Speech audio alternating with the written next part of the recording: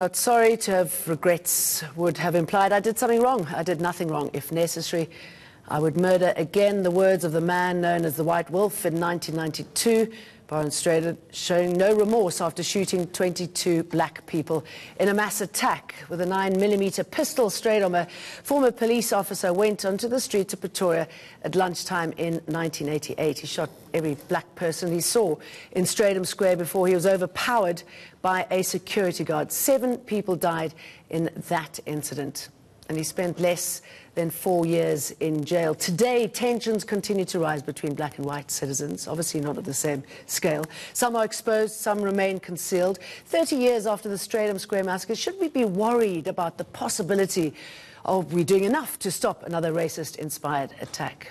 Bradley Steyn, an author who witnessed the Strijdom killings, Mamphela Ramphele, Black Consciousness Movement co-founder and activist, with Marjorie, Jobson, director of the Khulumani support group, are with me in the studio to discuss this. Really appreciate all three of you coming in. Should we be worried? You know, I honestly think what we need to do as a nation is really rehash a lot of the things of the past. I feel during the transition from the National Party government to the ANC, a lot was just pushed under the rug and just, you know, told to not say anything about it.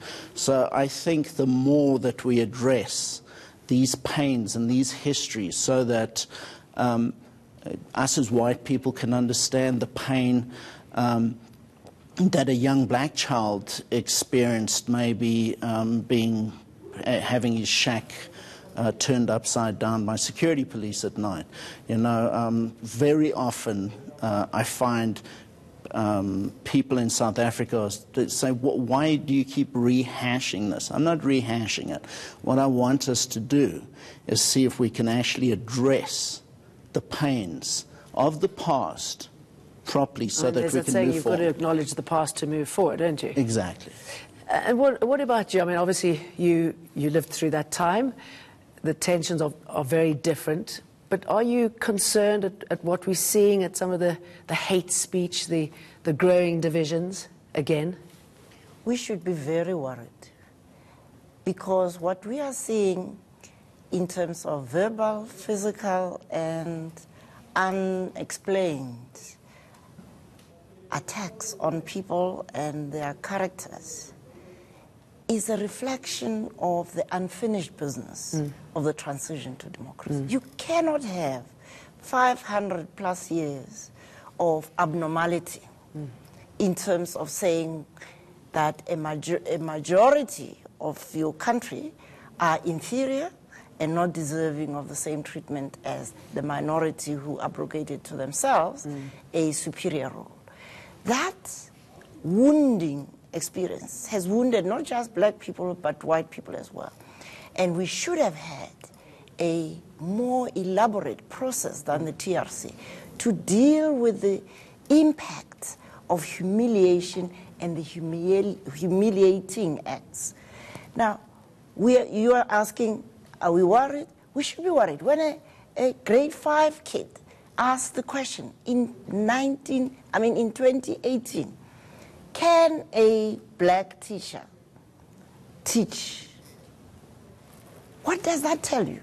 It tells you that we have raw racist wounds. And talking about the schools, I mean, how much violence we're seeing in schools, students against their teachers, blacks against whites. I mean, that's obviously still the reality on the ground, the knock-on effect. It is very deep. It is not just the violence in the schools, the violence in the families, the violence against women and children. And it's not just some little clap here. These are brutal attacks. And we also know that there is structural violence. Why do we still, in 2018, have shacks in a country as rich as this? Why are we underperforming in our education, in our health? We are a people who are bearing deep wounds that we are not acknowledging. When we acknowledge wounds, we can heal them. And when the wounds heal, they release the creative energies of South African and African people, because it's not just the problem of South Africa. You look at what's happened in Zimbabwe. How do you have someone who fought for freedom kill his country's freedom? It's there in DRC, it's there all over, the unfinished business. And what we need to remember is that unless we have healed those emotional wounds, liberated our minds from the constructs, the internalization of what is abnormal, which is color coding, white, good, black, bad, even today. So we need to go back to that unfinished business. And it is exciting to see when it works, when you talk to young people or whatever. Let's get to that. I definitely want to deal with the excitement because I think we need it. But let's also deal with your thoughts on where we are today and how worried we should be about what we're seeing on a day-to-day basis. So I want to echo Mamphela's words about the possibilities we had to be much further along the road of healing if we had understood that an 18-month TRC for victims was only the beginning. And so presently we have 104,000 people organized in Khulumani, and we have to do a lot of work around healing the wounds, psychosocial things. But the real healing comes when you can encounter, a black person can encounter a white person who is capable of truly hearing, listening, and empathizing with what happened. We're having some of those experiences now for the last year with members of the Dutch Reformed Church leadership. We're working at the leadership level. And it's been a very interesting relationship because Khulumani members have never had their lives economically restored, structurally restored to date, because they made such huge sacrifices in the struggle, and they lost the breadwinners in their families. They live in very difficult situations today. And so for us facilitating these encounters, it's about, we don't want your pity, we are your equals. And so we've managed to create a space where it is about, we are equal human beings of equal value and worth. And we find that the white Afrikaners are absolutely blown away because they expect to have so many grudges held against them and to be judged and blamed.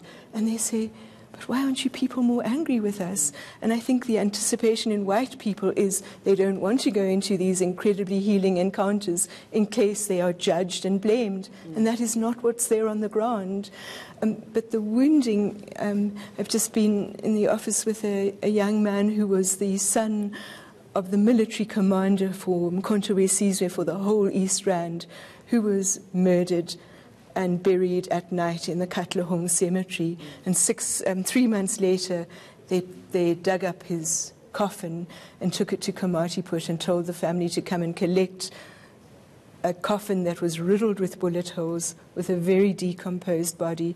And of course, they only allowed 10 people to attend the funeral. And the hurt of the indignity of treating somebody like that. I mean, we still haven't got, we're busy preparing to try and provide a new coffin and to do a reburial in the place where he came from.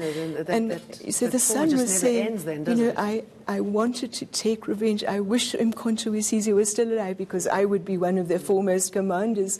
That's what we have to deal with. And so it's like when you read those words, he says, I don't have any regret. In fact, I ended up visiting prisoners on death row, and I used to end up on the Tuesday when his family visited every time in their khaki uniform. They were very militarized, the Vryheidsfront, Afrikaner Vryheidsfront.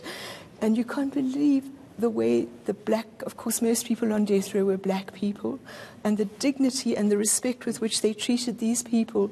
And you thought, like, surely this is going to make these people change.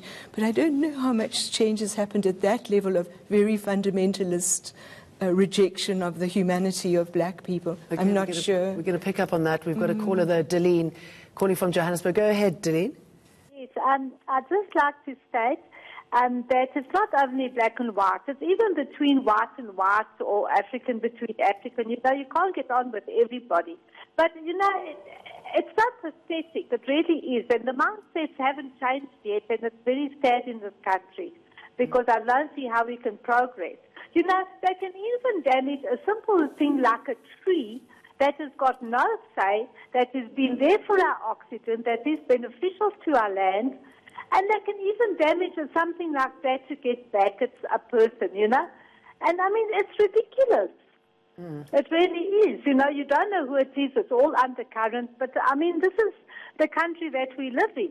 Okay, thank you, Delene. I mean, maybe you can respond to that. I think it was, you know, people sort of lashing out because possibly they can't express themselves, and maybe there's very little understanding still. I think even for Strijdom, he really has been brought up in an environment where he never got to know what it means to be human. Because to be human is to be connected to other human beings. And as a person with a full consciousness of your humanity, you can never kill someone in that sort of way. Unless, you know, it's an accident or in real extreme self-defense. Now this, what Delene is describing, is pent-up rage. Yeah.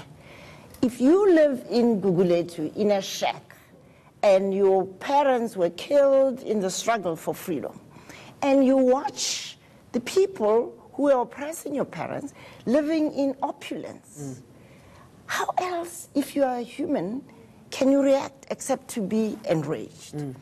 And so what we really need to look at is not a blame game. Why should someone attack this or whatever? We should accept that as a society, we have unfinished business. And this Let's leave it there. I want to leave on your point about rage, because we're going to kick off the next section about rage and how it helps this conversation, and we're going to be doing that after the break.